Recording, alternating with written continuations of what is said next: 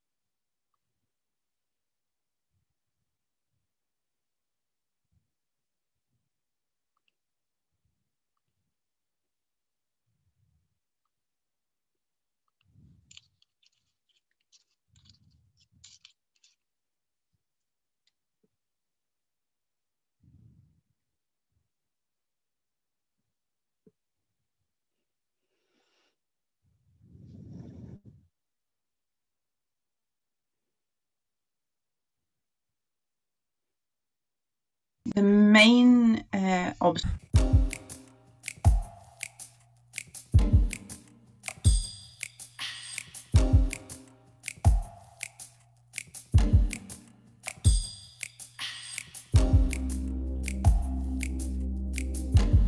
Hello, my name is Angela Gerenda. I work with Club Roni in Groningen, the Netherlands. Hi, I'm Ingrid Franke. I'm an artist and dramaturg living in Brussels and working in Belgium and abroad. Hello, my name is Florentina Holzinger and I'm an Austrian choreographer based in Vienna. Hello, my name is Sanna and I work as a wardrobe manager on Skånes Dancetheatre in Malmö, Sweden. Hello, my name is Konrad Michalak and I'm an actor. I work in a public municipal theatre in Łódź, which is the third most populated city in Poland.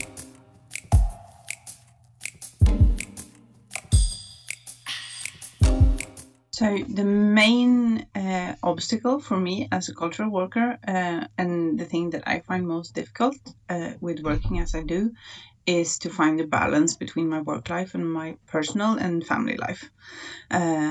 Before, when I worked for TV and films, the main thing was that you could never find employment that was longer than like a year. And you also had to travel a lot and you had to be away a lot. And if you have kids, that's always a problem. So I'm very lucky now, even though there's a pandemic going on, to have been able to find work at Skånes Dancetheatre. There are about 30 actors employed in my theatre, but only a few of them are lucky to be performing these days. Having a full-time job contract gives you this basic financial security. Every month you get a salary which is usually a bit higher than the national minimum wage. For performing, you get extra paid. Before Corona, you could double or even triple your basic salary with the remuneration you got for performing. Every actor used to perform 6, 10, even 15 times a month.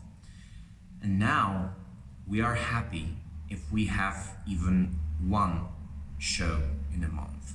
For me, the biggest thing about this career is the fact that it is so bright and so short that it becomes quite a big thing to think of your life afterwards.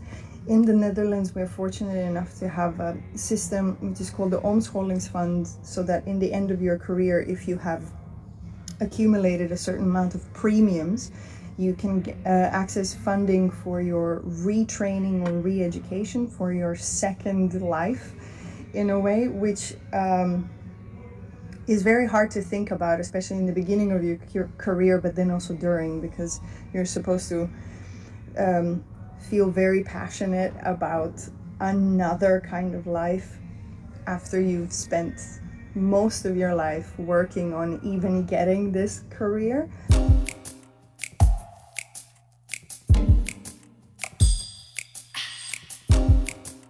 Yeah, I would say my work was always very international. I studied in Holland, I have a big community there, I have a big community that I am connected to in Berlin, in Switzerland, and so on. But also I think, yeah, it's essential for the work that it is produced internationally somehow, which always has been tough, of course, because people need to gather at one place, so that means like accommodations need to get covered and residences need to be found all over the place. What has been difficult in my career is obviously, moving around, living out of a suitcase. It hasn't been, for the past 6 years, I've been able to shoot routes out, which is quite nice and lovely. I have a dog now, which is unheard of.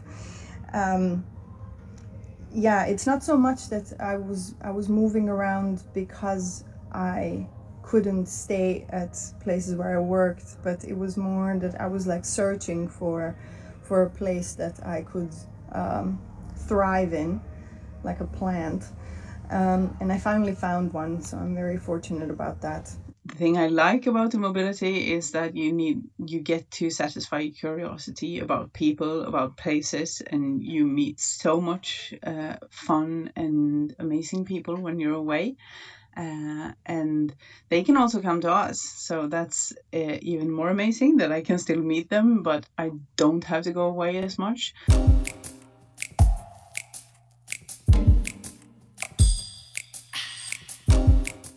The main challenges I face in my work are combining several jobs with different levels of involvement and different timelines.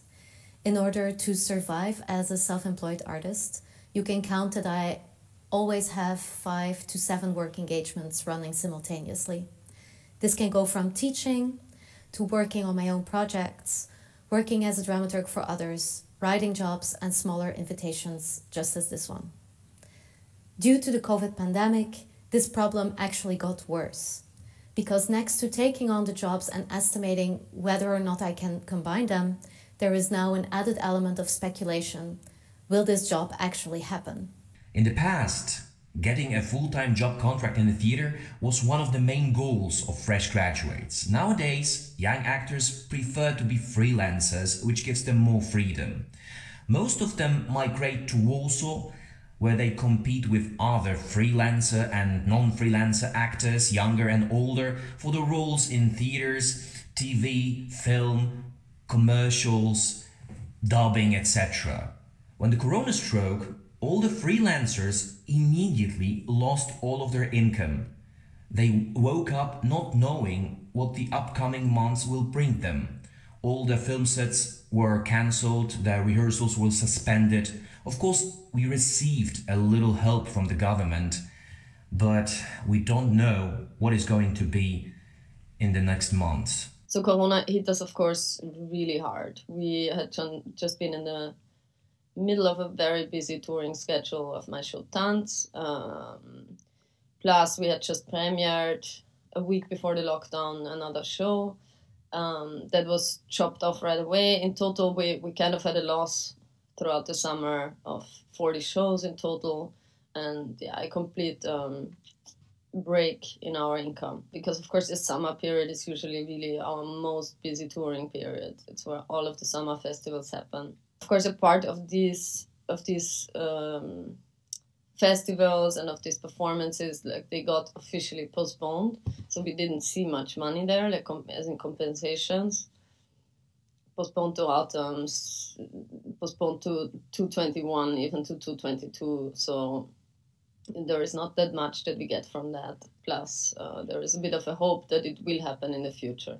We have not had to cancel any performances yet. Of course, that is still on debate, but we have 2 more stage performances left of our latest piece that we are doing on Malmö Opera on the big stage. And we're performing for 50 people. That is placed throughout the seating area with large amount of space in between. So it feels safe and it's safe for dancers. And our company has been very good at informing everyone about the situation and how we can handle everything. So the whole company was tested, and if you have symptoms, you stay at home and you do a test, and you can't come back to work until you have received answers on your test. And if the test is negative, then you stay at home until you've been well for 48 hours. And then you can come back to work. But if the tests were positive, we haven't, fingers crossed, not had any positive results in our company yet, then everyone that has been in contact with that person needs to stay at home, and they need to do a test, and they need to do another test within the incubation time.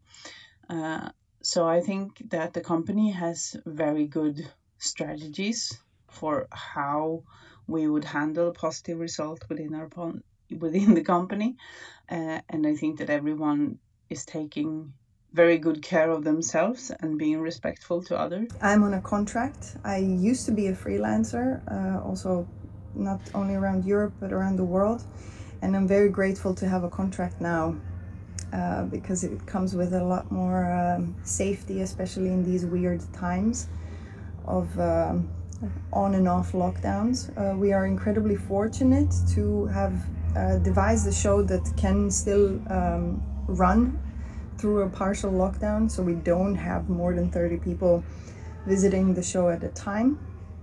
And I'm filming right now in the venue where we are about to perform premiere tomorrow. Corona's been difficult. We have devised an online platform for our work, so all the smart heads got together and we designed a website called nighthotel.org, where we can keep on presenting our work also in the future, and I think this will continue even post-COVID eventually. It's just kind of the sign of the times to move things online, or to think of your work in online aspects as well as in person, which is such a apparent part of a dance career, live performance. Everybody was kind of really depending on their individual emergency funding in their countries, which, I have a cast from UK, I have cast from Portugal, from Germany, from Netherlands, from Belgium, from Holland, from Switzerland, from all kinds of places, really. And we could really compare how individual countries treat their artists. And some of us, they just didn't get nothing. They just got like governments that told them to change their job, finally. So, that was tricky. That was tricky for a lot of us. And we started touring again slowly in August with like venues like Summer Festival in Kampnagel that could afford to really quarantine us for a decent period of time and afford all of the testing to comply to the regulations and so on. So we could count on our fingers the venues that could do stuff like this because, at the moment we really want to get tested everywhere. And not a lot of venues are experienced in doing this in a proper way, I would say. But we did have shows in Holland in September and also in Switzerland. And we are preparing to have shows now in Belgium in 2 weeks. But it's a little bit of a gamble. I mean, right now it gets harder and harder again to cross borders. So already in the last month, it was always a little bit of a praying that everybody gets over borders. So this is where I have my performance tonight. The capacity of this venue is about 400 seats. Due to the government regulations, we are only allowed to let 25% in, which is about 100 spectators. But the show tonight sold only 50 tickets. Why? Firstly, because people are afraid to go out. Secondly, because many shows get cancelled and people are never sure if the performance is going to happen. So usually they buy the tickets just before they go to the show. And why are the performances cancelled? Because too little tickets are sold in advance and it becomes unprofitable. So do you see this vicious circle that we're in?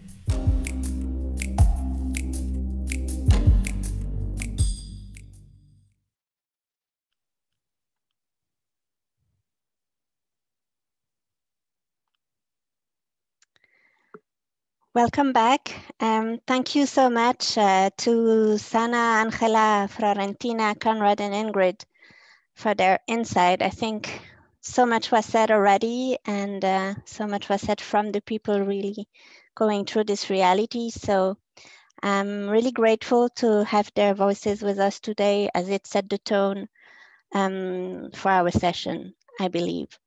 So before we continue the discussion, let me inform you that through this session, those watching in Zoom are invited to send their questions to the speakers using the Q&A box. And those watching the live stream can type their questions in the chat and the forum team will pass them on to me.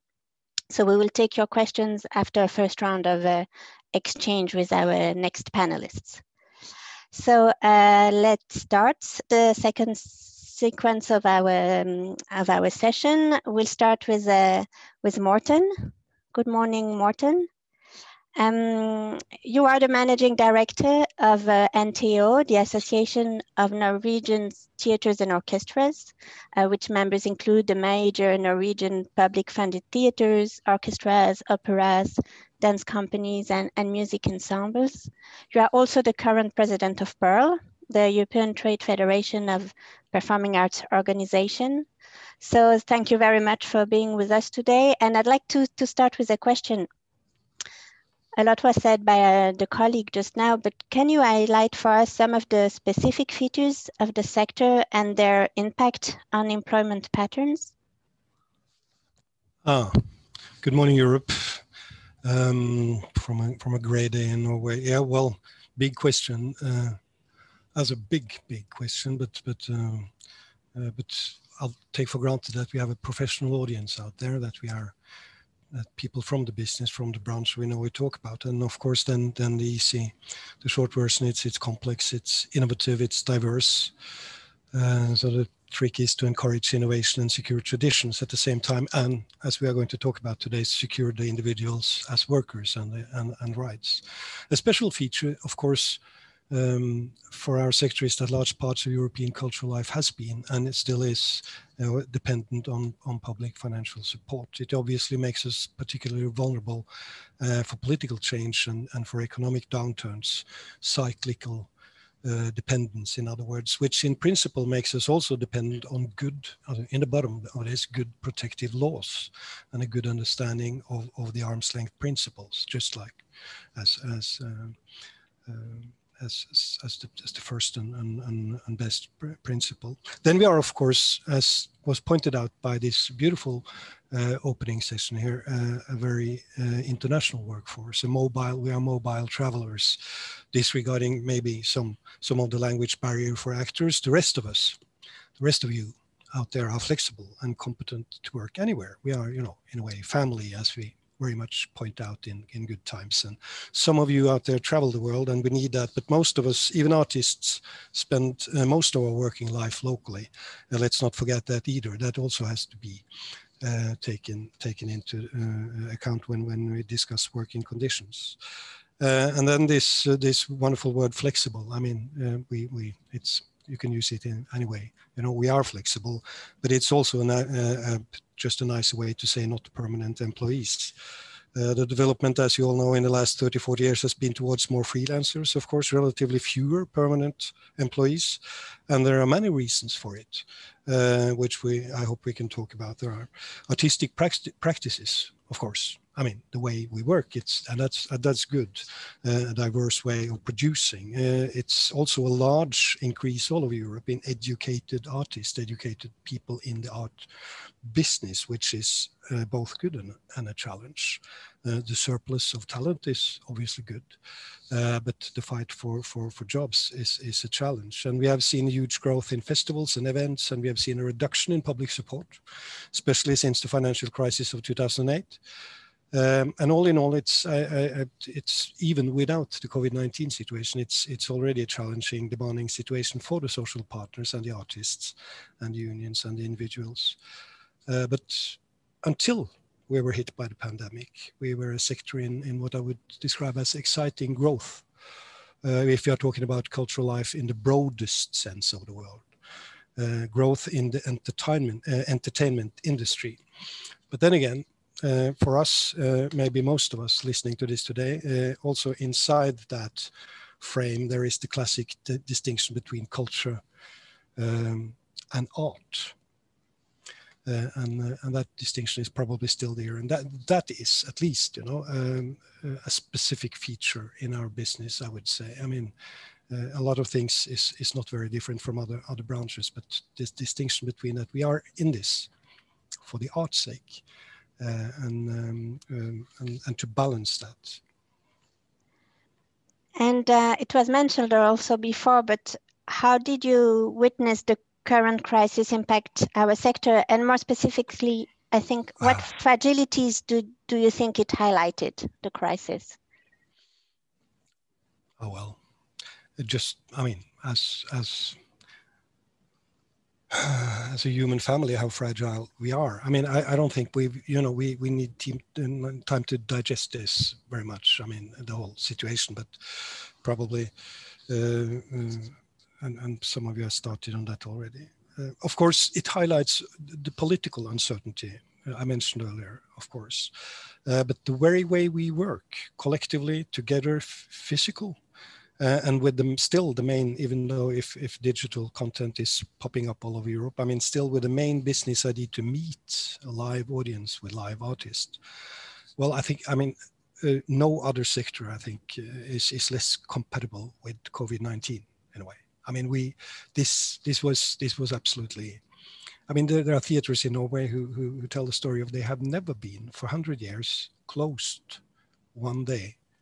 I mean, the show has, even during wartime, it's still been doing some kind of business. So when we closed on March 13, that was the first time, for some of our biggest theaters, it was the first time ever that they closed down without it being a holiday. So, well, to see the full impact of this, but of course we were very, very vulnerable, and it also shows the gaps, as we are going to discuss, in social protection, of course, from different countries and for different group of people, and the access to social security rights such as unemployment benefits, etc. And it shows the complex way in which people earn their money in this sector. And in many countries, we have to say, social partners have worked their socks off the past months to behind the scene and on the scene to get things more straight and make it possible for freelancers to access these unemployment structures and other benefits. Some has succeeded good in that, some has not, which is a European problem. The mobility is, of course, reduced. The access to the world market has gone and collapsed and forced us into to looking at the local markets, neighboring countries, digital products. So in other words, options for projects and employment opportunities have shrunk, of course. And well, and it's too early to say, of course, how many will leave the sector. But a recent study in Norway, even though we here have good support systems in place also for the freelancers, figures show that as much as 20% of the people asked were thinking about leaving or changing career or over to other sectors. Starting with that. Thank you, Morten. It's interesting what you say about initiatives coming up through social dialogue and others to help, especially the freelancers. We'll get back to it in a second round, if you agree. Now, I wanted to continue with Ulrike Kühner. Hello, you are the Managing Director of the IG Freie Theaterarbeit and promoting the service and information tool for freelance artists across Austria. And you're also the current president of the newly funded umbrella organization, the European Association of Independent Performing Arts. So thank you for being with us. I also have a question for you. What do we know of the working conditions in the independent scene across Europe? Yes, hello, and good morning to Europe, so to say. Well, if the working conditions in the performing arts sector are precarious and unstable, they are even more so in the independent performing arts sector. Individuals working in the independent field are especially vulnerable since they often work on short-term basis with unclear statuses and without long-term funding plans, switching back and forth between different contracts. Studies in several countries show that independent artists receive an income on 20 to 22 weeks per year. The average gross income from artistic and educational work is between 15,000 and 25,000 euros per year. Usually, the success rate to get public funding for an artistic project is between 15 to 20%. Which means this shows how fragile the entire structure is and how fragile the entire income structure, not in a normal year and not attacked by COVID, for example, is. The COVID-19 crisis has merely amplified these shortcomings and brought to light the neglect society has shown towards the working conditions of the individual artists. In parallel, it also brings attention to the individual artists. Until now, politicians responsible for arts and culture primarily dealt with the organizations and institutions. For example, in Vienna, only 16% of the budget spent for the independent performing arts scene, which is a total about approximately 30 million euros, is dedicated to funding structures the artists can directly apply for. But it is the artists and it are the companies who develop the artistic productions, and they take both the artistic as well as the economic risk. However, the field of the independent performing arts is far from being a fringe phenomenon. On the contrary, This scene is steadily growing with an increasing number of international engagements and employers opting for short-term or freelance instead of long-term contracts with theaters or companies. And the artists before also in the videos, they highlighted this very much. This is really a little bit the future perspective of the artists. They want to create their own shows. They want to create their own productions, and they do not any longer want to become or want to be so directly dependent from a curatorial choice or from selection processes. The European Association of Independent Performing Arts, founded in 2018, is the umbrella organization of associations, organizations, and interest groups from all over Europe, representing the independent performing arts at a national and international level. Our mission is to improve the conditions and sustainability of professional independent performing arts within our member countries, to raise visibility and awareness of independent performing arts with the sector itself and for the general public and all involved authorities. And we endeavor to create prosperity across the sector and aim to attain future sustainability in 3 correlative areas. It's about social sustainability, economic sustainability, and ecological sustainability. In the work you've been doing in the last 2 years, have you identified already some good practices across Europe to fight this precarity and secure careers?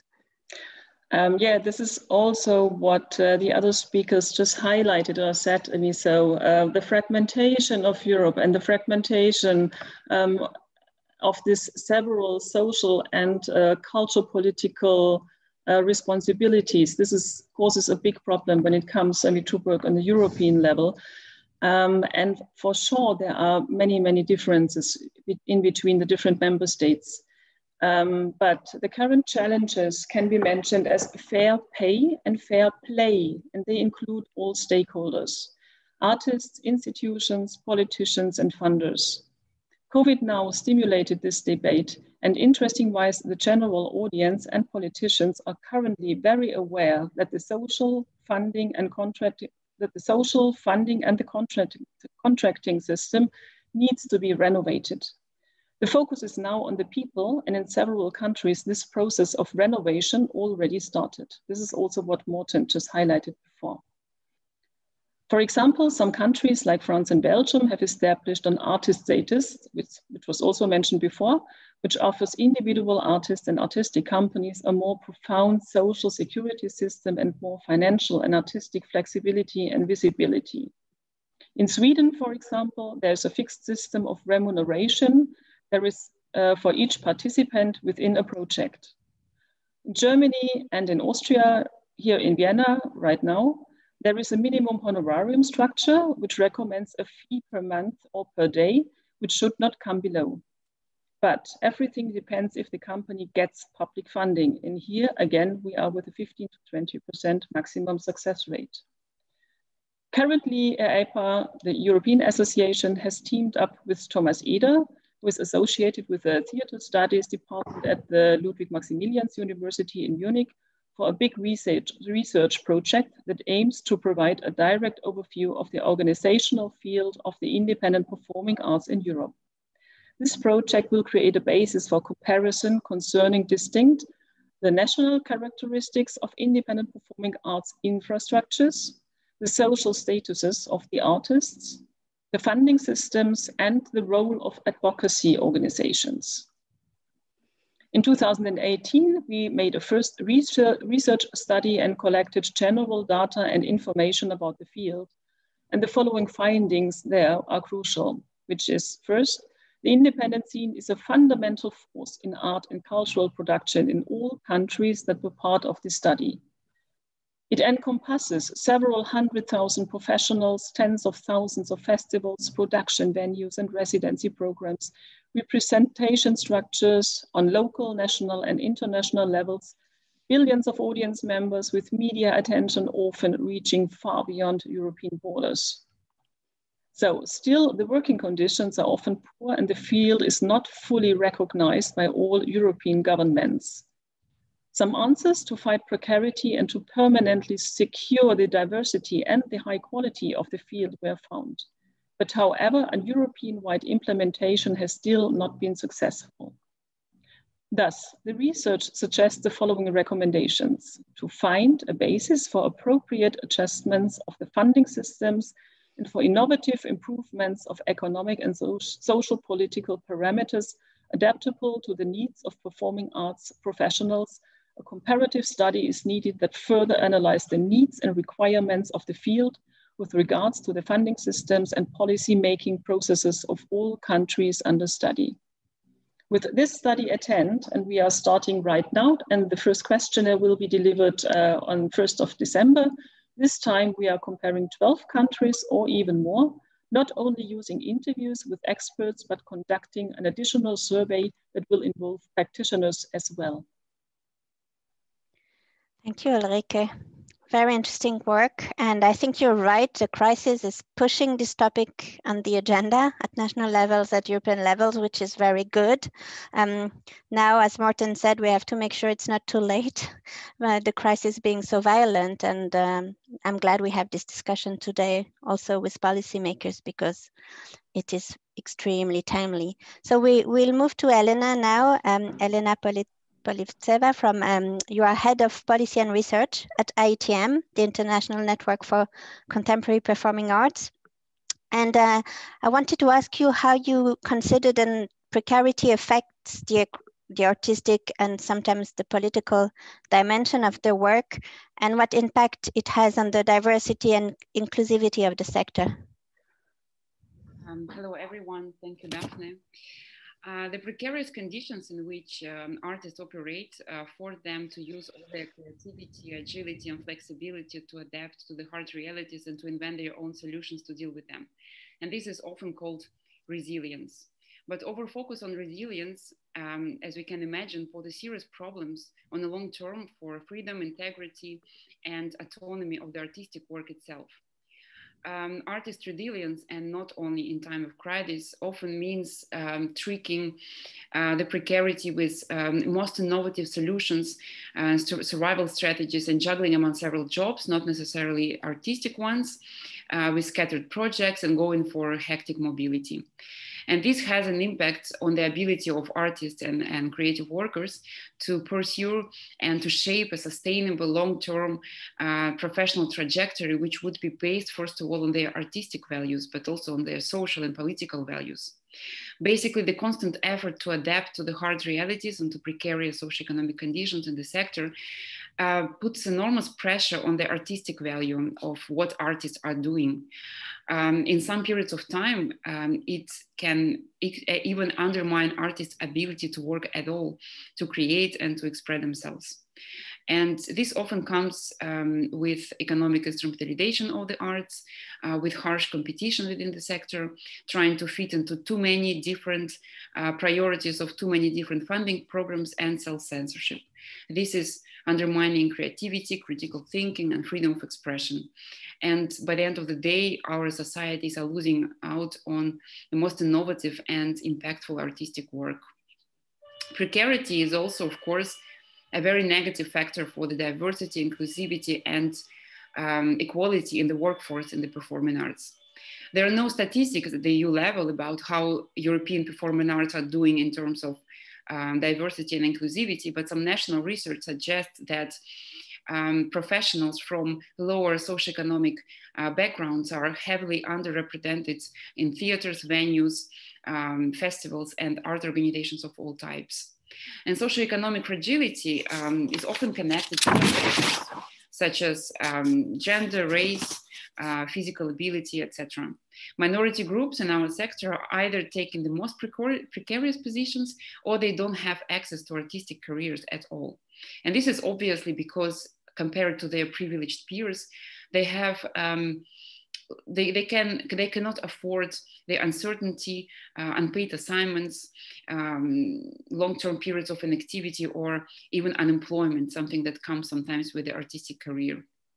So it still remains to be seen and estimated how the pandemic has reinforced the existing inequalities within the sector, but it's already absolutely evident that the most fragile players have been suffering the most. And why? Because funding schemes and hardship funds today are mostly directed to those who have been already visible in the scene. Secondly, because digitization created access for some but reduced it for others. And for example, reopening strategies were not necessarily consulted with disabled artists. And there are many more factors which make it more difficult for the minority groups within the sector to be so-called resilient in these realities. And that's why private and public funders should necessarily put this issue at the heart of the recovery strategies and funding programs of today and also post-pandemic world.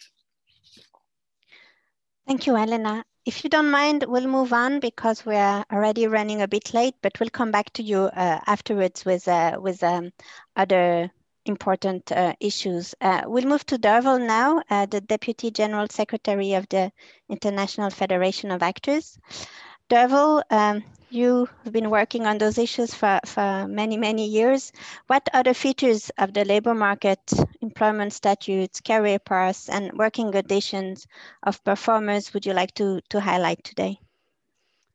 Good morning, everyone, and good morning, Daphne, and thank you.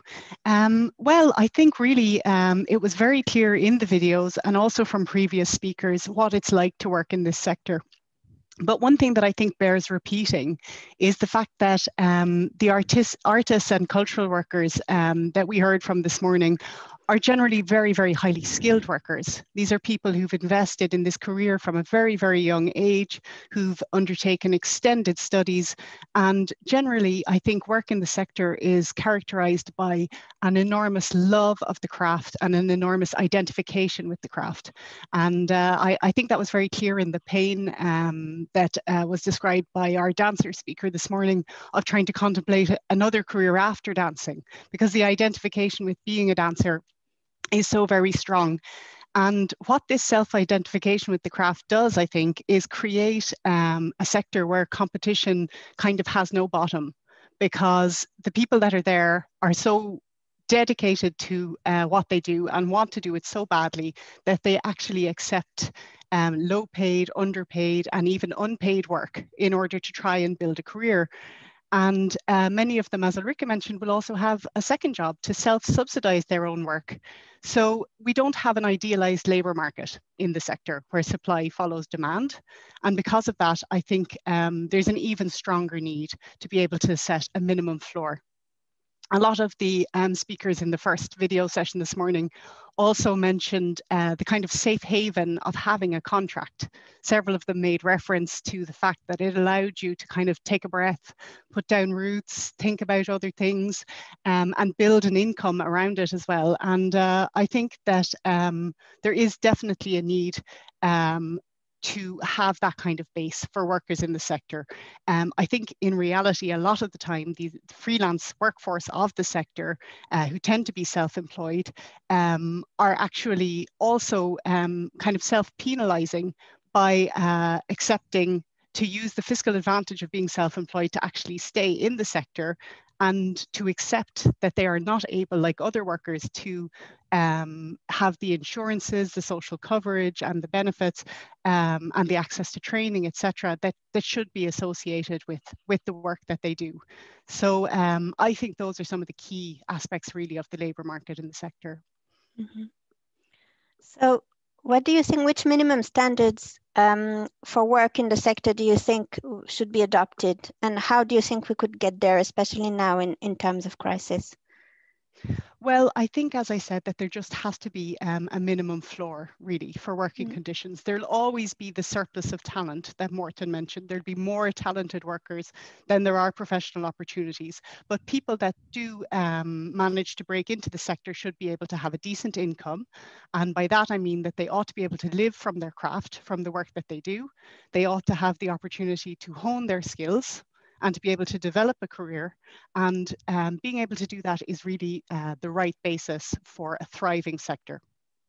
And speaking as a trade union speaker, I believe that the right tool for that is collective bargaining. there's quite a strong tradition of collective bargaining in the sector in Europe, perhaps partly because formerly a lot of the work would have been done in longer term employment contracts, but I also think it has to do with this identification with the craft.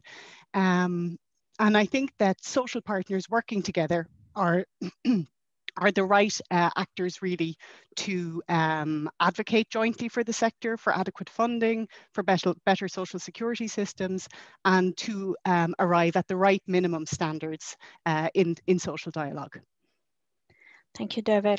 I had a question for you related to the digital environment, but I'll keep it for later.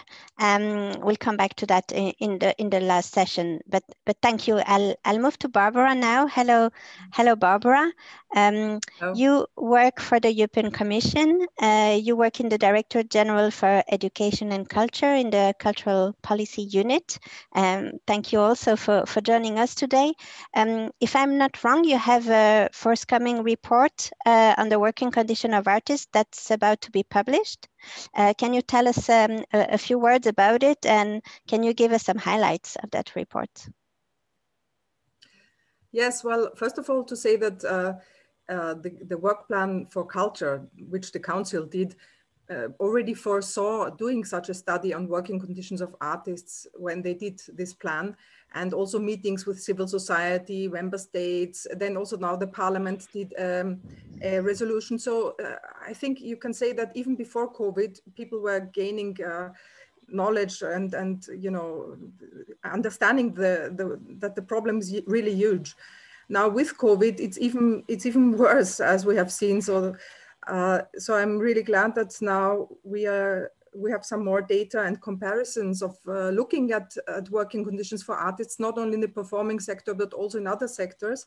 So the new study, which will be published, looks at the characteristics of employment of artists, the international and European framework, the artist status and entitlements, and also interesting issues on minimum wage and basic income, because basic income actually may be an interesting way to choose, because now with COVID, the unemployment systems are quite overloaded.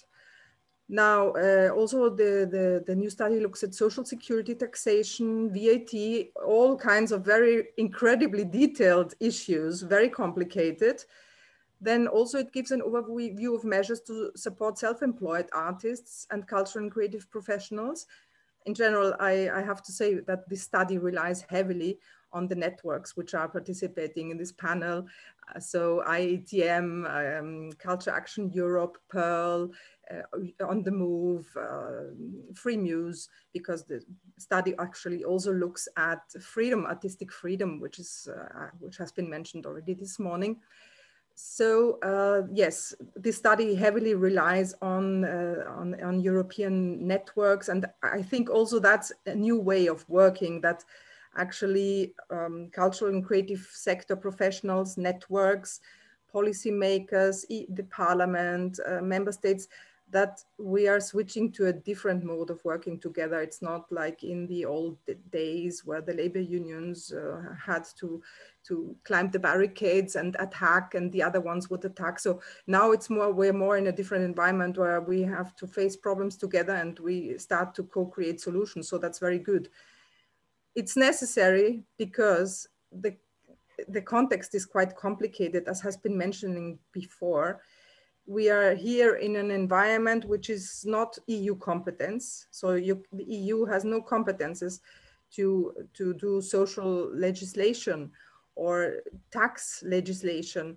So this is why we need to co-create and to work together, because member states have a lot of competences in this area, and which is why also very important to have here today with us in the next session representatives from the member states who have actually given the impetus for the council to look at that. So again, to come back to what is this study doing? Well, it has been mentioned also before that some countries have an artist statute, others don't. Is it better? Is it worse? It's complicated to evaluate what is better and worse.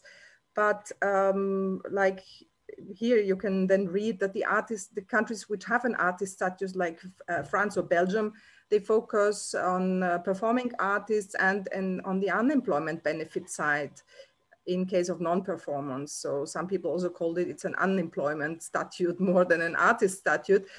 Whereas in other countries, they're more focusing on mandatory social security contributions of the self-employed, which can also be a huge problem. I mean, there are visual artists or others having to declare personal bankruptcy because they are unable to pay the social security contributions. So in this context, it's difficult to say what system is the best. And this is why we need to work together to look at more in detail, what we can learn from. Also the experiences with minimal wage in some countries. Is it really, in a system that we are now in a crisis, is it really more expensive than to go through the administrative burden of verifying, paying, not paying, paying parts, So I think it needs to be looked at in a fresh way. There is a momentum. So we have the momentum of the COVID crisis, which can also be an opportunity in the sense that conditions are really bad with people not being able to perform at all.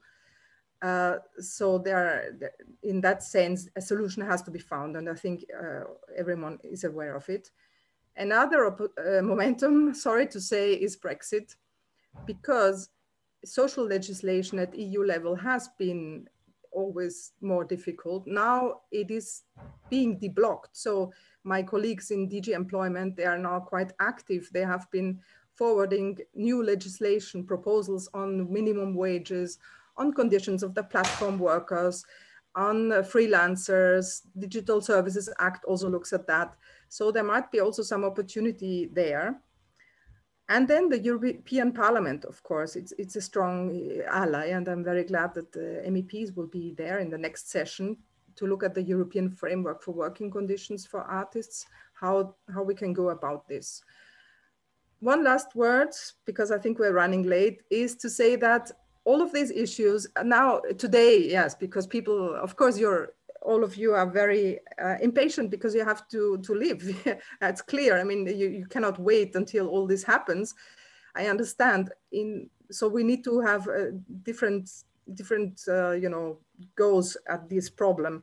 One of it is that the Commission has already disbursed lots of money, 100 billion, 200 billion on the, so different initiatives like SURE, the unemployment benefits, Corona Response Investment Initiative, the Guarantee Fund. Of course, when you go to your unemployment office, to your local one, and you get your check, you often don't know that some of it comes from the EU because, it's paid out by the local authorities. So that's also another distortion we have to live with, that EU money is often not visible. So in parallel to the direct COVID aid packages, I think we have to pursue this way of, which takes a bit longer, to find a longer term solution for artists and creative professionals. There will be next year, early next year, there will be a Voices of Culture dialogue with civil society, a big dialogue on taking as a basis this and other reports, and to suggest what has to be done. And I really hope that you will be participating in this Voices of Culture dialogue. There will be calls to participate early next year. And then in the second half of next year, we're working together with member states, hopefully with ministries of culture and together with ministries of employment, because ministries of employment, we need them because it's so complicated, this landscape, and maybe also some tax authorities would be needed to hammer out best practices, to see what is really happening and where we should go. Yes, so there's a heavy schedule ahead of us, and we hope together we can reach something. Thanks. Thank you, Barbara. I think you opened a lot of avenues, and I think it's very encouraging. We're looking forward to seeing the report and being able to use it also in our work. We have just a few minutes left before the break, but there will be another Q&A time afterwards, so let's not be frustrated. The session is not over yet. There was one question in the Q&A that was answered by Elena already, a question question from Goran asking whether we have any idea of people already considering changing profession or that have done it already. And Elena said we don't have data yet, but yes, it's a trend that we are observing. There is another question coming from Marina Maleni, asking whether also there is a work that's been done in the different countries of listening to the artist voices and recording their current situation and passing the message to the government. So I believe the organizations that are here today, they're doing that. Exactly, it's the study that Ulrike has mentioned, and it's been done. Of course, it's very challenging, as Barbara said, to react to a situation that's happening now, and I think everyone is trying to grappling with that. But I think there is a need for that to continue further, and it's clearly identified here. And then we had also another question on top of everything else about Brexit and about the British artists and their opportunities to continue working in the EU in the coming months and years. I don't know if anyone wants to say a word about that before we break for a few minutes. Just a small word on Brexit. The EU needs to wait for the UK if they would like to participate in Creative Europe, in Horizon, in the different programs. So, because of course, they have to want, because yes, the agreement has to be reached with the British government. They have to want to do it. Yeah, so a lot of uncertainties still there, unfortunately, adding to the uncertainties. I don't know if any of the speakers want to say a brief word, or if we keep it for the next session and we take Ulrike. Yes, please go on. Okay, yes, thank you. I just want to address that, yes, in several countries now, the politicians, and not only the politicians responsible for culture, much more the mayors who are also in the different cities, for example, responsible for funding artists and culture and so on. And also the usual public audience through the media is now very aware about the situation of the artists. And so the entire reaction is like, oh, we did not know that artists were treated so badly. And this also causes a little bit, a very, very good momentum, so to say, where now processes will start. And we have it, for example, in Bulgaria right now, that for the first time ever, there is now a coordinated process where the ministries are really directly talking with the responsibles or with the artists and talking about social security and funding structures which are more sustainable and so on and so on. And also in Austria, for example, just next week, a big fair pay and fair play process, including all countries and including all of the associations for the artist sector, so to say, will start. Which means, yes, there is a big awareness right now, witnessing throughout Europe, and we really hope that all of these processes will help now, as I said, to renovate the entire process, the entire system, where all of the stakeholders are participating, and will come out with new ideas, with new contracts, with new funding opportunities, and that it's not only to secure the unemployment situation of artists, but the focus must be very much to finance and to secure the working conditions for the artists and to keep them working. Not to finance the unemployment, not only to finance the unemployment situation, but really to focus on the working conditions for the artists and to transfer these structures. Thank you, Ulrike. There were two more comments. One from Stefan Berman in Germany, saying that there is indeed no reliable data, but empirically that they also can confirm the impression that there is currently, at least in Germany, an erosion of the system, and especially the self-employed are becoming more and more fragile and having to change profession. He quotes 20% of the freelance artists that are facing a decision to stay or leave the sector.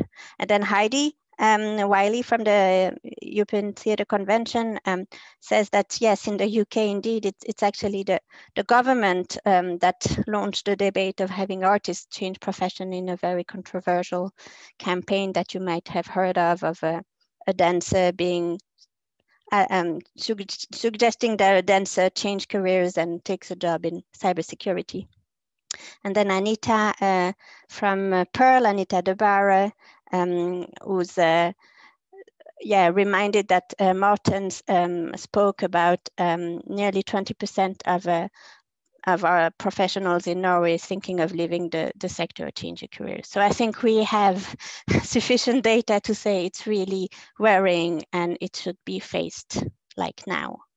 So thank you all. I suggest that we take 5 minutes break now, and we continue the exchange and the discussion afterwards. So it's 11:34. Let's be back. I give you an additional minute at 11:40, please.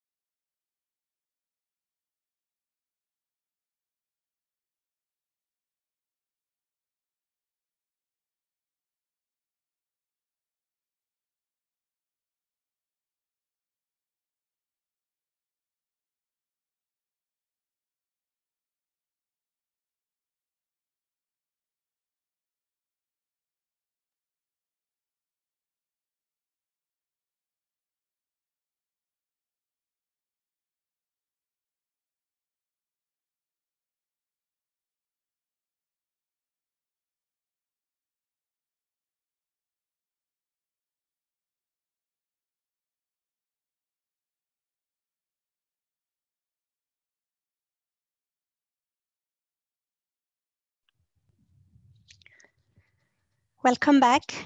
Thank you for still being there. We are now entering the last session, the last roundtable of our session.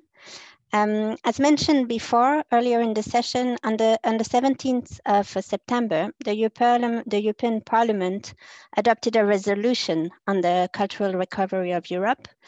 And in this resolution, it makes a number of very strong considerations and statements. First of all, the Parliament recognizes that the COVID-19 pandemic crisis has highlighted the pre-existing vulnerabilities of the cultural and creative sectors and industries, including the precarious livelihoods of artists and cultural workers, as well as the tight budgets of many cultural institutions. The resolution also recognizes that the full consequences of the crisis,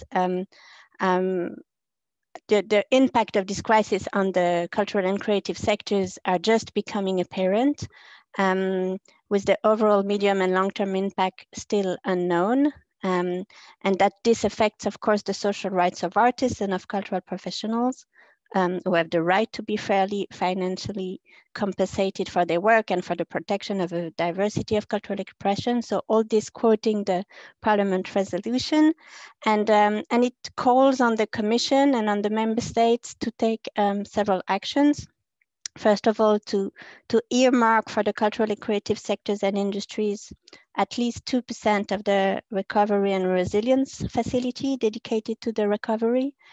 It criticizes the fact that the Creative Europe did not receive any additional funding from the Next Generation EU fund, and it calls for the overall budget to be increased to 2.8 billion.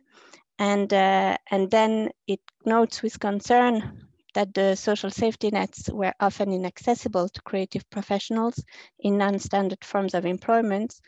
And it calls on the member states to ensure access to social benefits for all creative professionals, including those in non-standard form of employment. And finally, it also calls on the Commission to introduce a European framework for working conditions in the cultural and creative sectors and industries at EU level, which would reflect the specificities of the sector and would introduce guidelines and principles with a view to improving working conditions, paying particular attention to transnational employment.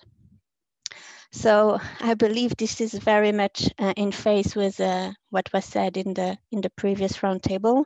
It acknowledges the specificities of the sector, its fragilities, the precariousness of most professionals, artists and professionals, the great impact of the crisis on the professionals and the cultural institutions, and it opens an interesting path of thinking about this possible European framework for working conditions. But of course, this is still very first steps. It is a Parliament resolution, but we thought it would be a great opportunity for us to actually open the debate and discuss what such a European framework for working conditions in the cultural and creative sector could look like, what it could cover.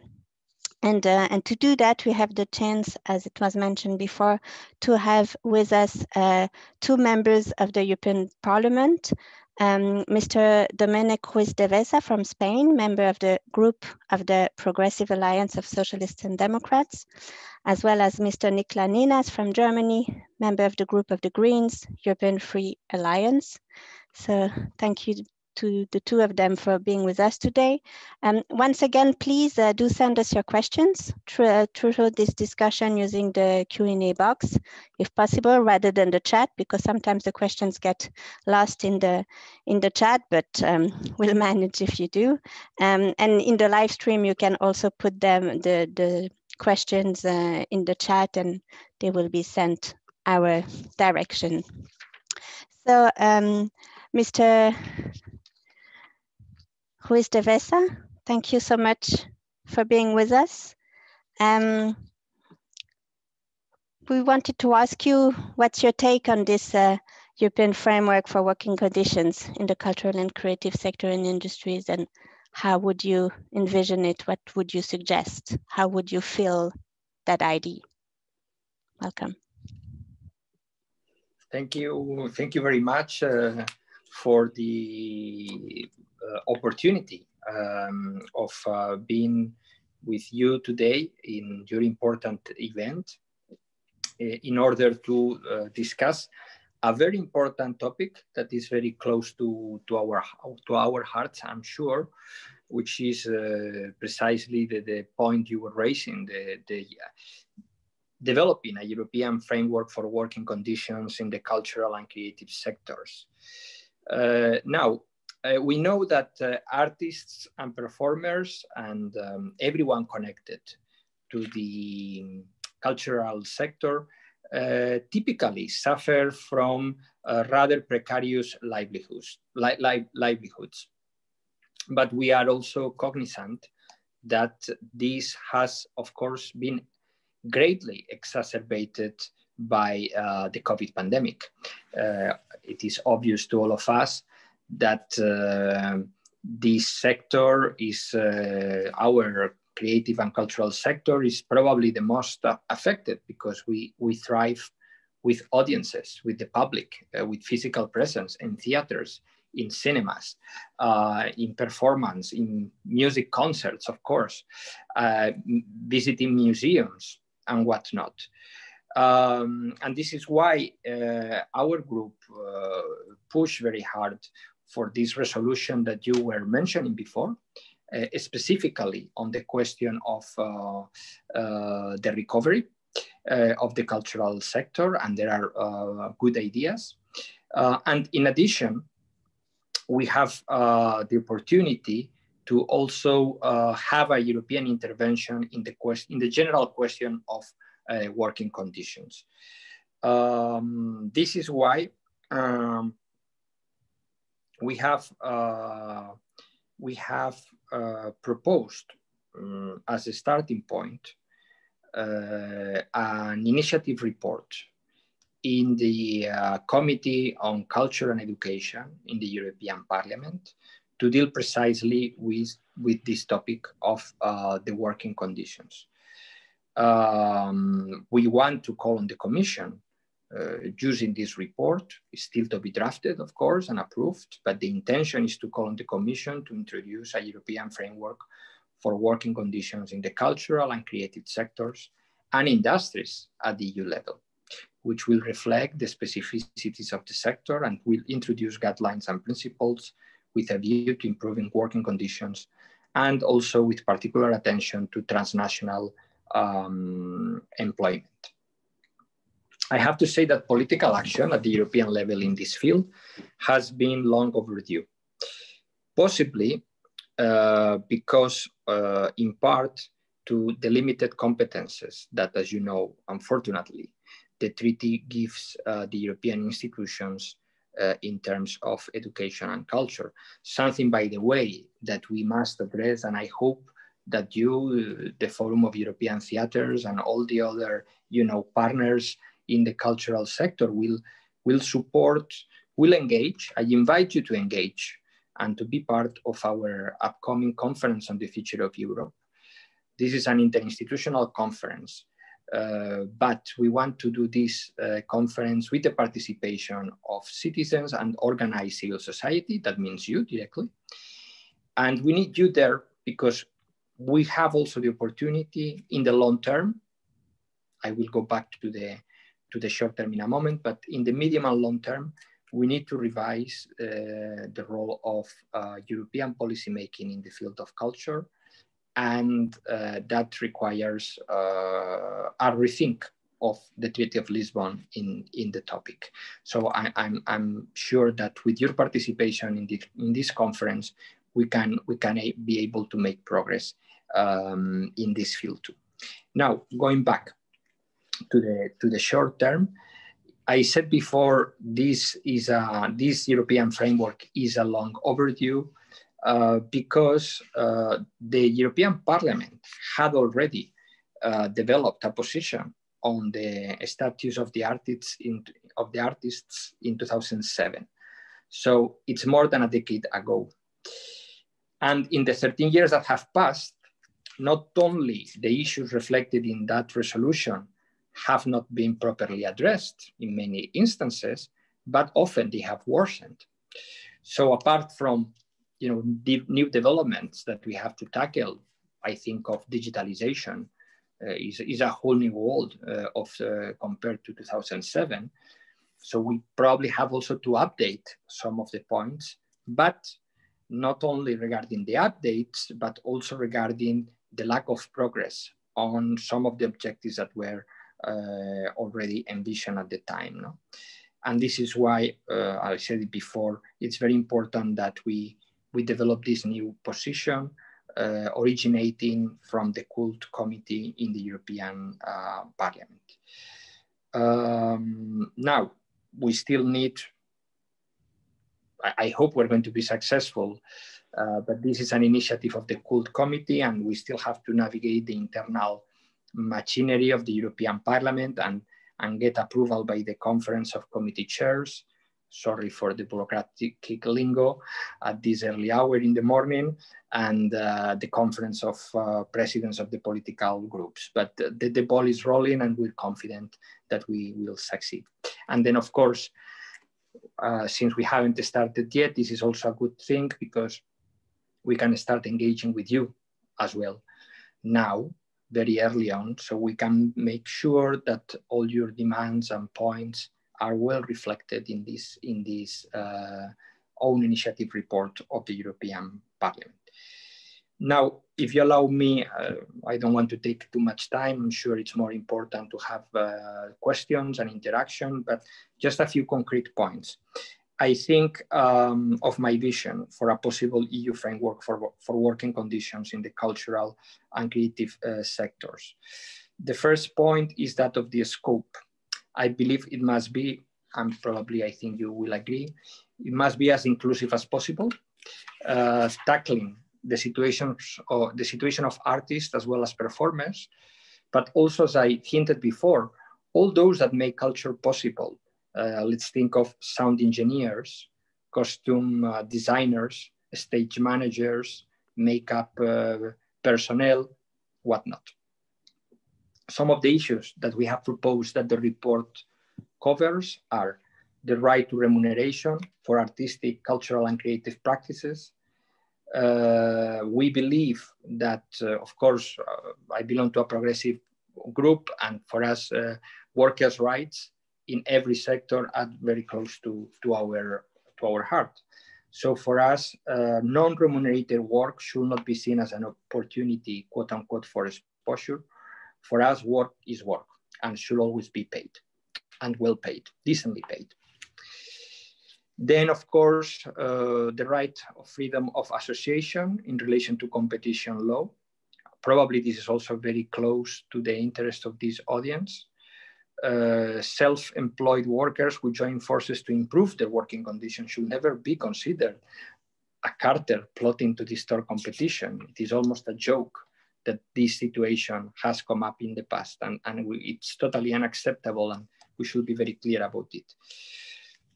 And we know, by the way, that competition law falls clearly within the remit of EU competencies, but it should be applied in a reasonable fashion and not in a robotic, automatic application of, by now, clearly outdated neoliberal principles.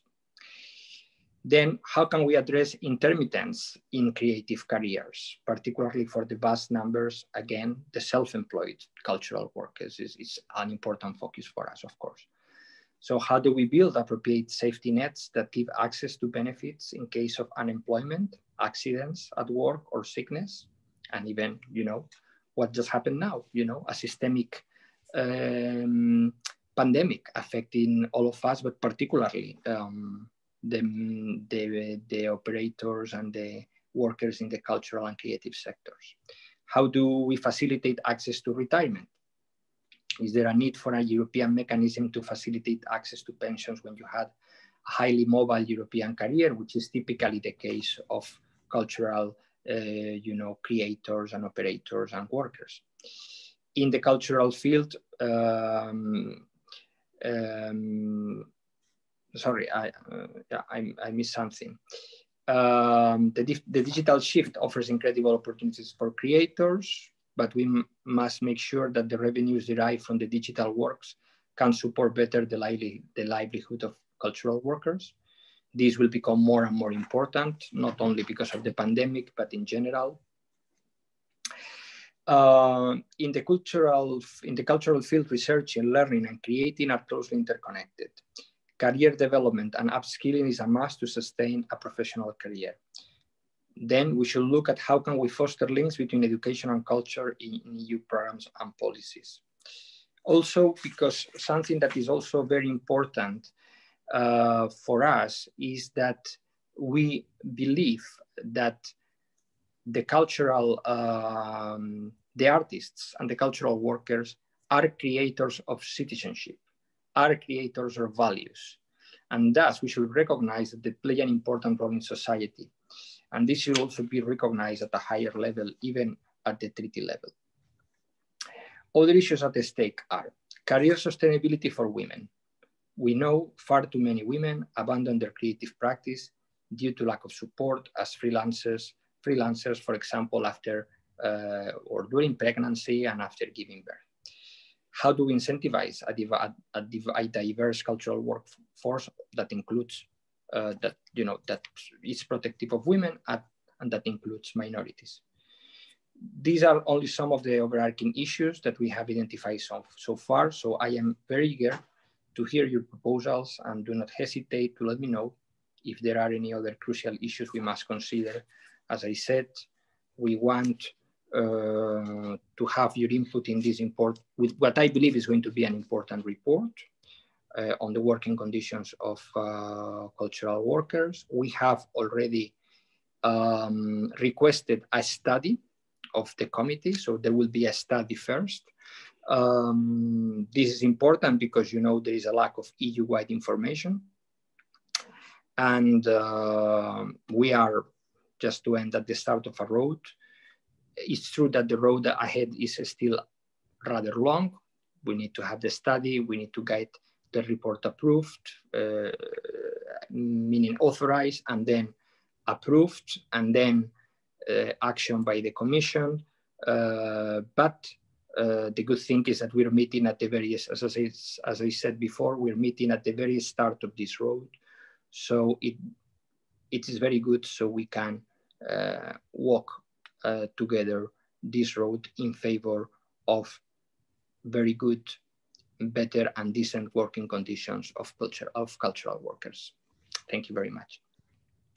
Thank you so much. I think it's very encouraging to hear that it's on the agenda, that the topic is being championed, and that also you cover so many already, you plan to cover so many key issues that have been addressed already before by the different panelists, and that you propose to work together. I'm pretty sure that all the organization behind the European Theatre Forum and this session, will be glad to continue the discussion with you and to send you proposals afterwards.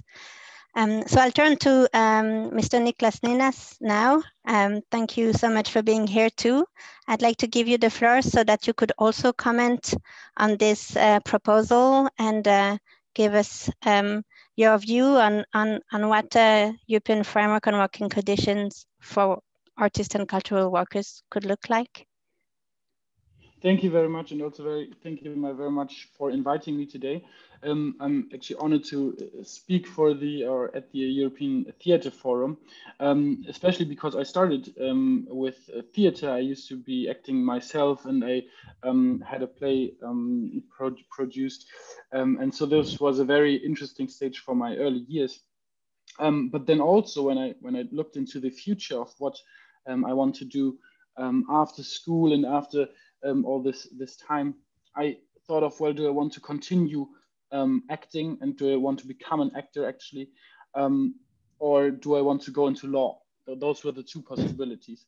And in the end, the one sad motivator to go into law rather than into acting was basically the working conditions and the payment and the uncertainties that I know that a lot of people working in the performing arts have to struggle with.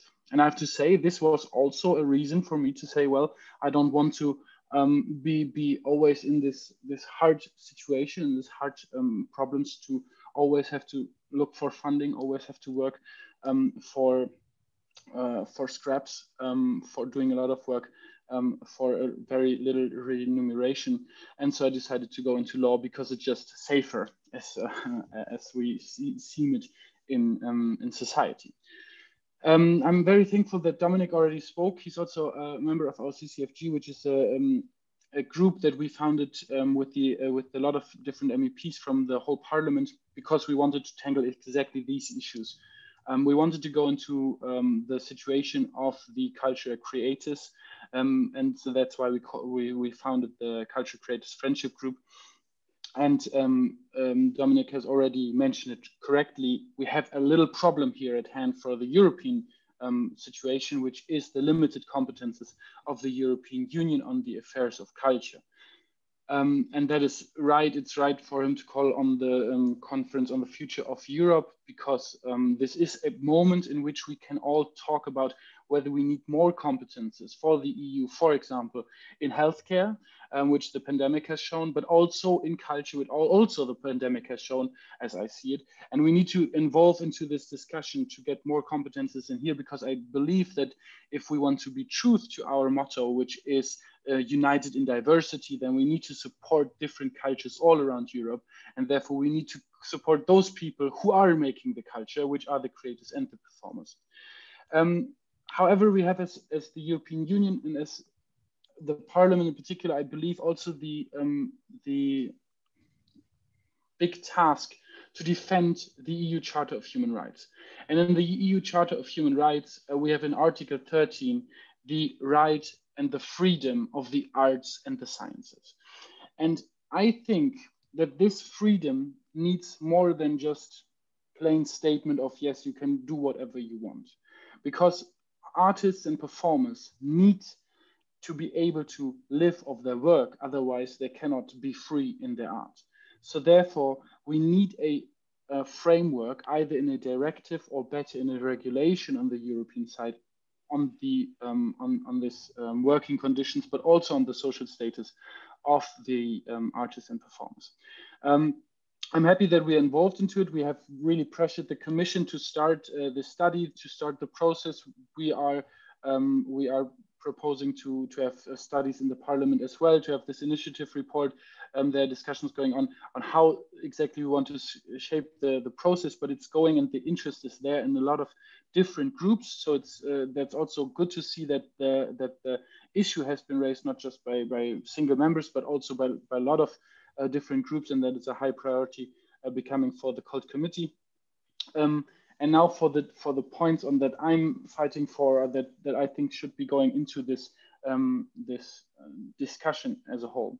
I think one of the main first points that we need to ensure is the contract safety, because a lot of artists and performers are actually self-employed and therefore rely heavily on contracts that they make with the studios or the theaters.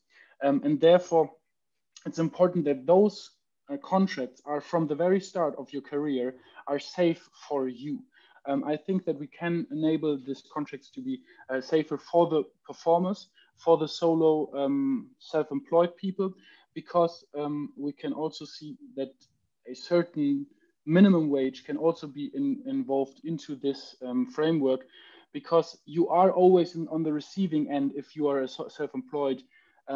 Being in a contract negotiation with a big company or a bigger firm or a big theater or whatever, so you're always in the less favor position, and therefore we need to strengthen this position in particularly, and even think about minimum wages already there, or minimum remunerations from the very start.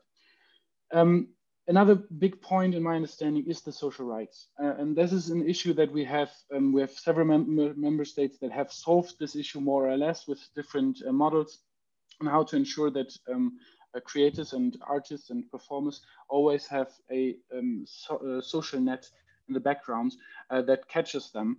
But a lot of member states don't have this support, and we need a solution there that involves the states, because it's not working without, and we need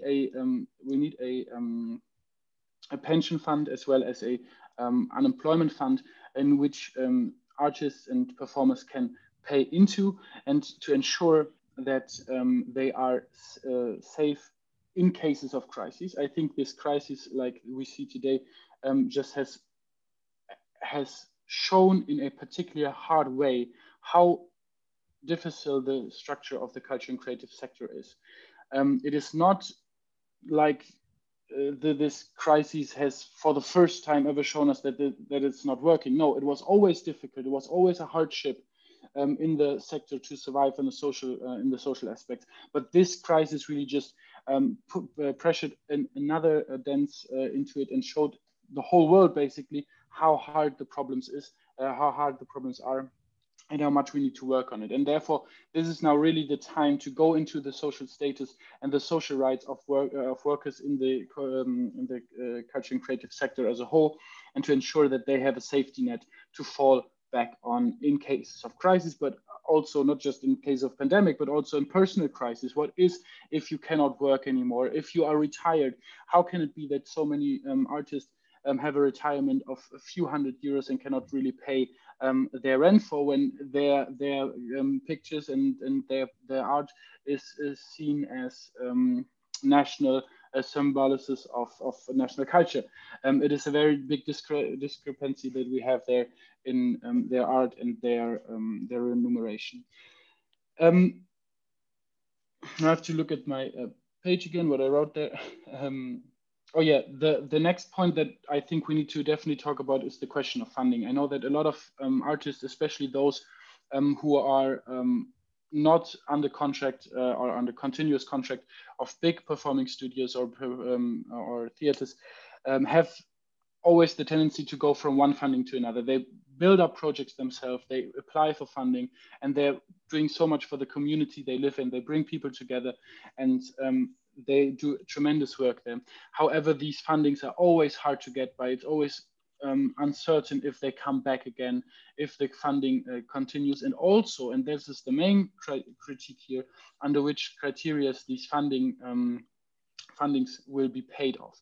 And I think this is important to ensure that we have Europe-wide a level playing field for funding, that everybody has the same possibility to get towards the funding, that the funding is, because freedom of the arts is not bound to certain rules like they do, for example, in Poland, where you can only get funding if you follow the rules of state, government, or God. And if your project doesn't have anything in common with that, you don't get any funding. That should not be possible anywhere in the European Union. Your freedom of the arts should be protected also in the funding scheme. But also we need to ensure that that not just big companies with big law firms in the background can apply for it, because bureaucracy is so high. We need to ensure that everybody, also the small groups, theater groups, the individuals, can apply for the funding, be it national or European funding, in which I'm, by the way, very happy that we have a compromise proposal for the MFF on the way to increase the funding of Creative Europe by 600 million euros, bringing it to a total of 2.2 billion euros, which is a tremendous win for the European Parliament, I would say, and a good step for the Creative Europe program as a whole. But again, here is the problem. We need to ensure that it's easy to access, that people can actually access it and don't have the hard time to go to too much bureaucracy. Thank you so much, Niklas. I'll have to ask you to just wrap up if you can. Yes, I want to finish with one last sentence, because this is very important for me to bring back what I said in the beginning. I think that artists are not just crazy people living the dream of stars and everything. They're very hardworking, decent people that are a very tremendous part of our society, and that make the well-being of our society so much better. And we should thank them for that and treat them with the respect that they deserve. And that means fair payment and good working condition. I wish to work for a society in which future generations of people like me can not decide because between law and theater, not because of the working conditions, but because of what they prefer to do in life. and seen that both of them have a fair remuneration in the end. Thank you so much. I'm sorry to have to rush you. I think yeah, in your presentation and the one before that, we approach all the key issues, and I can see in the comments and questions that the issue of the self-employed, the issue of the secure contracts, the issue of the education and sensibilization, it touches not only a chord, it's like the heart of the issue, and there is also a question about the principle of subsidiarity, of course, and how could a European mechanism be established even before we change the treaty, if we manage to change the treaty and get to, you know, reviewing the competence of the EU in the field of culture. I think, of course, those are all very complicated issues that have been around for many years, but I think it's very good that we open the debate again. If you agree, I will move to the next two speakers first, and then hopefully we'll get time for questions. We are running late, but I don't know if you can stay with us. You're very welcome to. If you have to leave, we of course understand, but if you can, it'd be great. We can have a short exchange after it, because we have with us now two representatives of member states. We are very lucky to have Heidemarie Meissnitzer from the from the Austrian permanent representation in Brussels, sorry, and Catherine Tinpont from the Belgian representation in Brussels.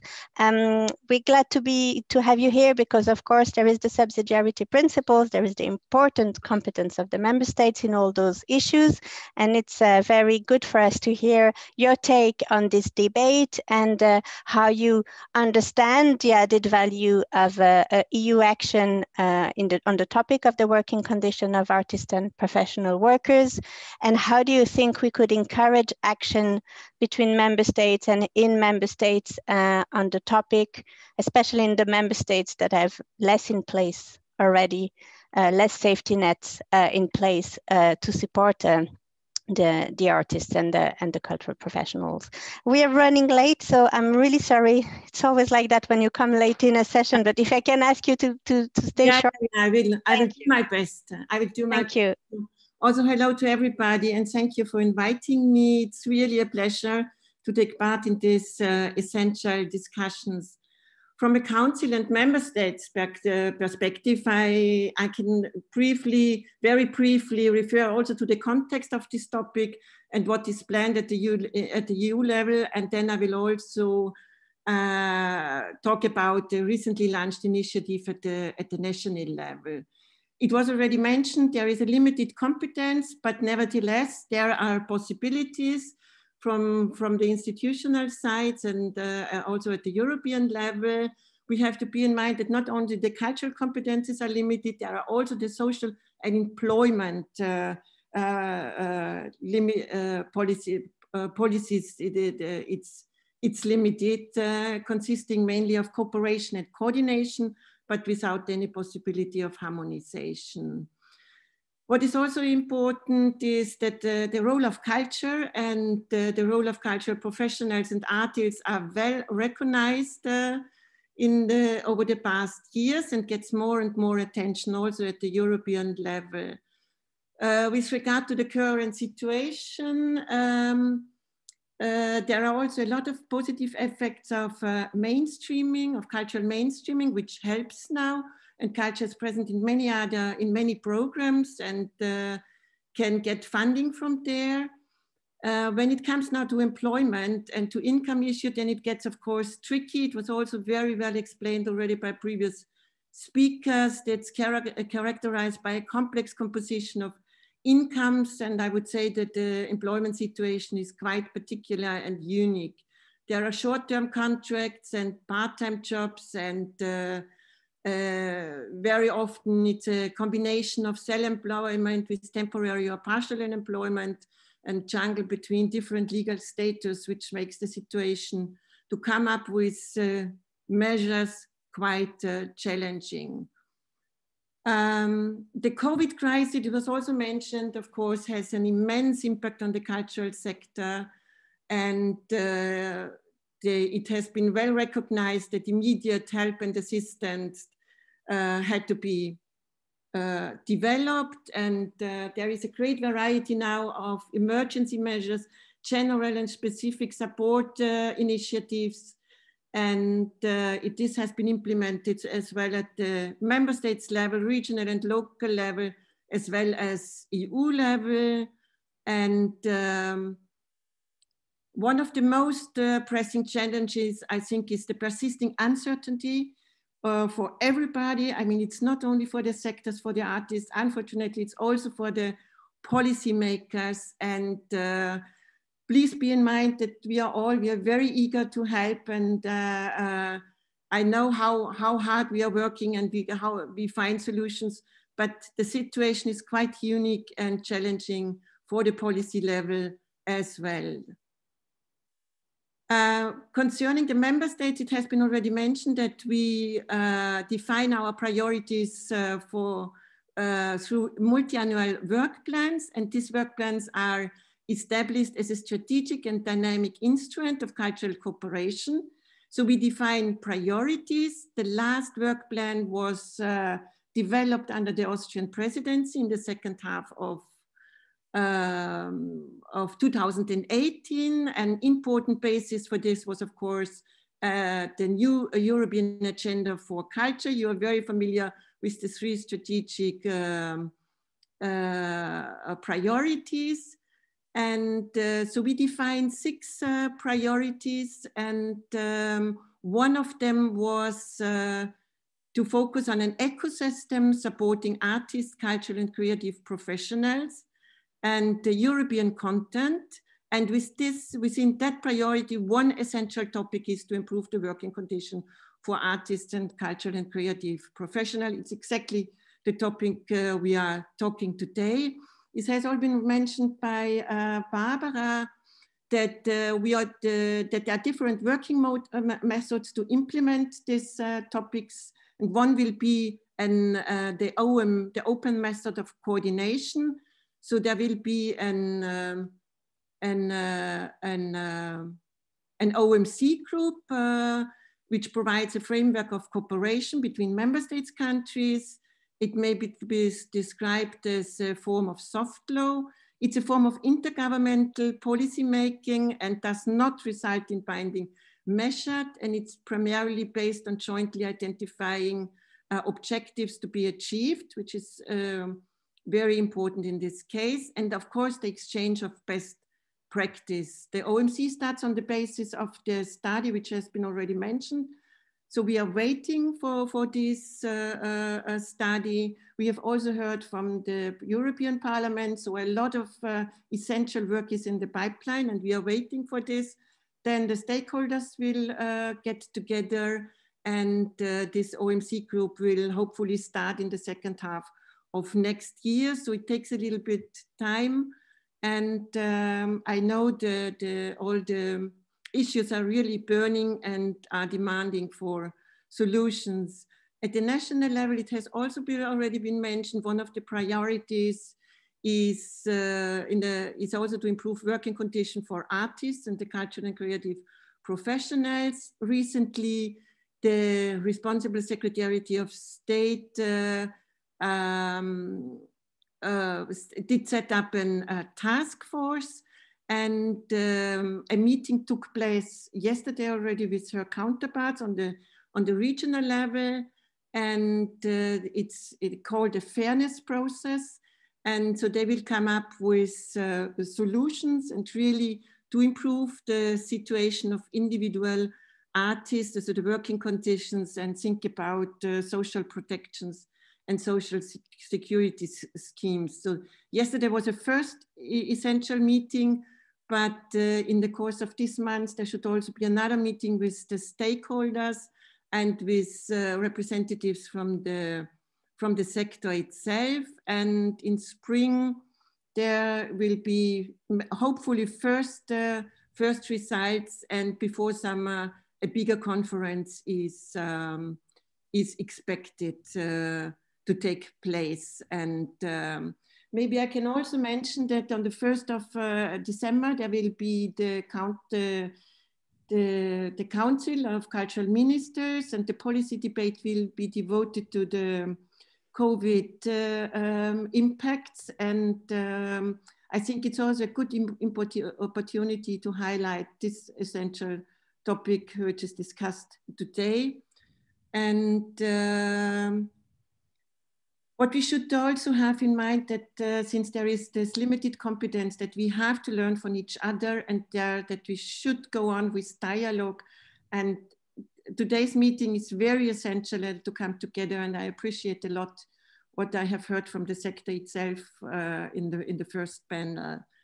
So I see also the COVID crisis, it might be a window of opportunity, and it could be really the right moment to explore the possibilities for an EU action, and hopefully we can contribute to it and to the benefit of the artists. Thank you.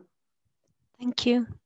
Thank you for outlining all those other opportunities to push the topic between member states in the context of the OMC and others. Catherine, how are you navigating those issues, and what's on your agenda? Thank you, Daphne. Thank you for inviting me to this very interesting conference, I have to say. Very inspiring. It's difficult to be at the end of the session because a lot of things have been said, and all very true things. So the scene has been set to be in the theater mode.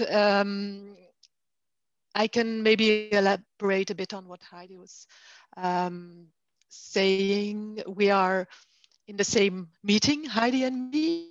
We are discussing from in representing our member states and discussing on a member state level what can be done within the Council of the EU. We have the main context, that is the work plan that was mentioned before, and then this OMC that will start next year, the working conditions. So what happens in the OMC is that we, as a member state, have representatives in a group that is facilitated by the European Commission, and that will exchange knowledge and good practices around these themes. This is very important because the competence is on the member state level, and this is where a lot of issues can already be tackled. We don't need to change the treaty. We will not be changing the treaty next year, I believe. So we must act where the action is possible today. So in the OMC group, member state experts, and these are often civil servants that are close to policy making, that are close to governments, will exchange how they deal with issues in their member state. And this is a process that is meant to be inspiring others and trying to share knowledge, which is, to our experience, because there has been a lot of OMCs in the past years on different themes, and it is something that is really working and helping our policy development on a national level. So what are we doing today in Belgium and in the Flemish government that I'm representing also?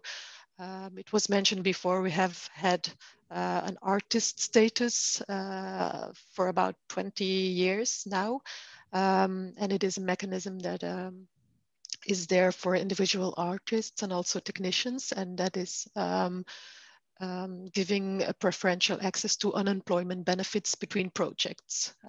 So this is the basic idea. It is providing a more stable income for the precarious situations of artists. And we have been doing a lot of fine tuning of the concept in the past years, and the COVID crisis unfortunately shows us that even more fine tuning is needed, and not only on this artist status, but on a broader level that we would like to call fair practice. Fair practice is more than fair pay. It is also gender equality. It is also fair contracts, fair working conditions on many different aspects. So this is the policy work that we are trying to to do in the next months and years, building fair practice for artists and cultural professionals, and the OMC exchanges will feed into this thinking and policy thinking. Then maybe a last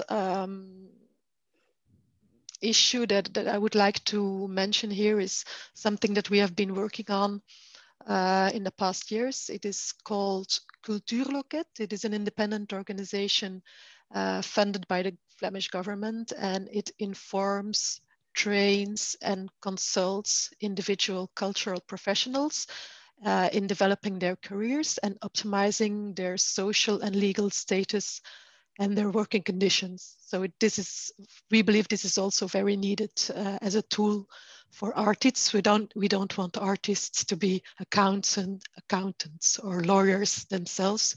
We are trying to support them in these matters through this organization. So this organization is there for them to help them in improving their working conditions. And maybe this is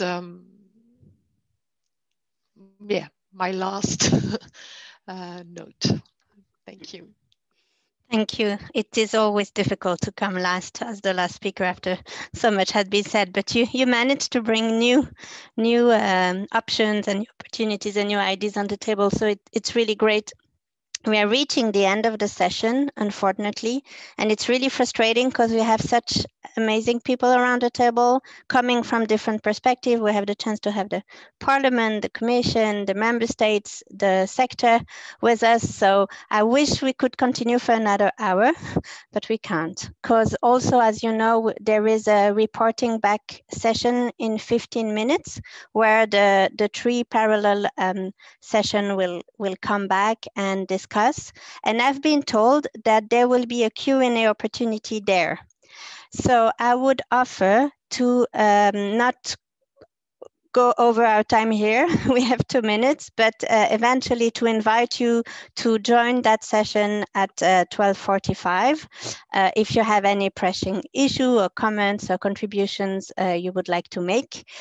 I will also want to say that I think we heard the invitations from the members of the European Parliament and from the member states to continue the dialogue with them, to send them any information, feedback we can collect from the ground, voices of artists, testimonies, data, if there is any about the impact of the crisis on the sector, the urgent needs. So I would invite all of us to continue to keep the connection and continue working on that, because it is a pressing issue, but it is also a long overdue topic, as we all agreed at European level. And I think it's about time that we really get together and work on that together. So sorry, yes. Just one very short comment, if I may, because I have to admit I was a bit disappointed hearing the representative of the Flemish government, and I hope that doesn't reflect the position of the federal Belgian government, that has been always in favor of advancing European integration, including by treaty change. It's really a pity that she opposes treaty change at this stage. It's something that we need at all levels in terms of empowering citizens and the European Parliament, and of course also to raise the profile of culture and cultural workers in the treaty itself. We need to have the European Pillar of Social Rights in the treaty. This will be hugely, extremely helpful to cultural workers. Of course, we will continue working in the short term with the European framework of working conditions. But of course, we're going to change the treaty very soon, because next year we have the conference on the future of Europe. And from the conference, we will have the springboard shortly afterwards for changing the treaty. So I really hope that doesn't reflect the view of the Belgian federal government, always very pro-European and in favor of a more united Europe. Thank you. Yes, Catherine, can you want to answer first? Just a very short reaction. I believe I was misunderstood, because I wanted to send a positive message, which is that we don't need to change the treaty. We need to do it. We need to do it. No, we don't. Well, we might need to change, but we don't need to change a treaty in order to act and to do something. So it was a positive message. It was a message that we need the two things. We can the two act things. now. Okay, I think, we will not change it soon. So we need action sooner than we can change a treaty. And I'm very sorry if I was misunderstood. It wasn't a political message I was trying to make. It was a positive action, call to action. So I'm sorry if I was misunderstood. Now let's work on all fronts open to us, and let's create partnerships when we can. And let's meet again in 15 minutes. I just had one more comment to make. For the forum guest list participants who are currently with us on the forum platform, you are welcome also. There is another opportunity to continue the discussion in the platform room called the Ringing Loft. There you have an opportunity to meet and talk face-to-face about this topic. Continue the discussion there in an online settings that I haven't visited yet, but I'm really curious. So let's meet there later if you can. Thank you again to all participants. It's a complex issue. It's a burning issue, but we really, really thank you for your presence and your contributions and your cooperation. And take care until soon. Bye-bye. Thank you.